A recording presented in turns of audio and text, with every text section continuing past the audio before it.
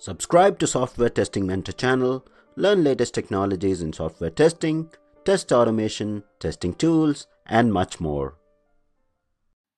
Hello everyone, welcome to TestRail training.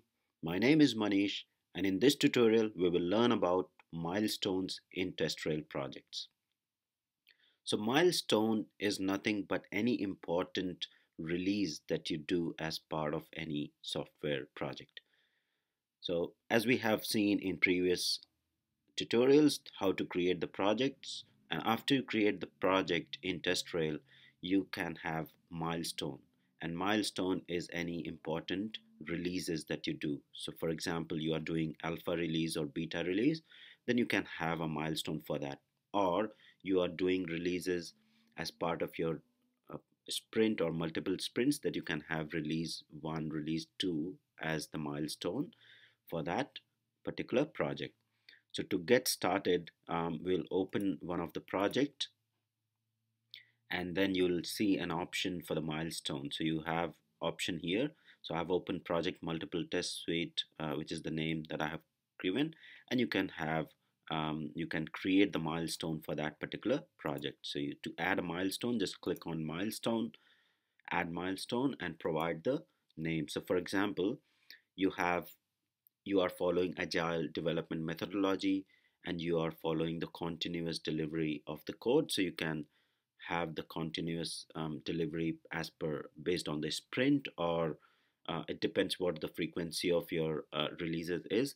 If it is like every sprint or every month, then you can have those particular releases. So you provide the name of that particular release, or it's up to you and your organization and the project how you manage the releases. So you provide the name.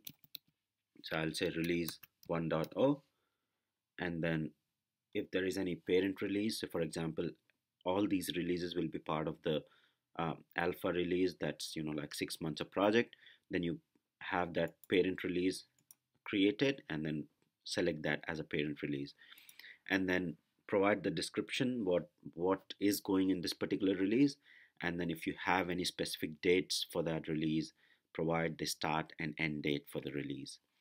Once you are done with all this setting, click on add milestone, and it will add that release 1.0 as a milestone. Now in this milestone you need to add the the test suite, and then in turn the test cases will be part of that test suite. So a project will contain a milestone. Milestone is nothing but a release or a delivery of that particular feature, and then milestone will in turn have the test suites and test cases. So basically it will have test runs, and then test runs will be having basically test suites and test cases. So you can track what is planned for that particular release, what test runs are part of that release, and then what test cases and test suites are part of that release. So it will give you a fair bit of idea how that particular release or the quality of that release is progressing in terms of testing and the quality. So that is pretty much all about the milestone in TestRail. In next tutorial, we will learn a bit more details about more milestone functionality in TestRail. Thank you for watching.